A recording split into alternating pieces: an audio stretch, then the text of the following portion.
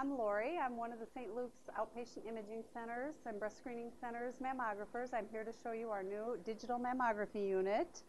It's more of a streamlined unit. It has a softer compression apparatus and it has rounded corners.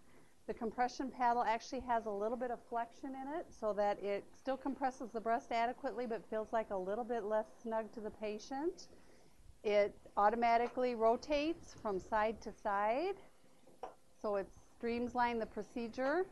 Another feature of the GE digital mammography is the ability to check the pictures in the room as they come up. We no longer have to leave the room to check the pictures.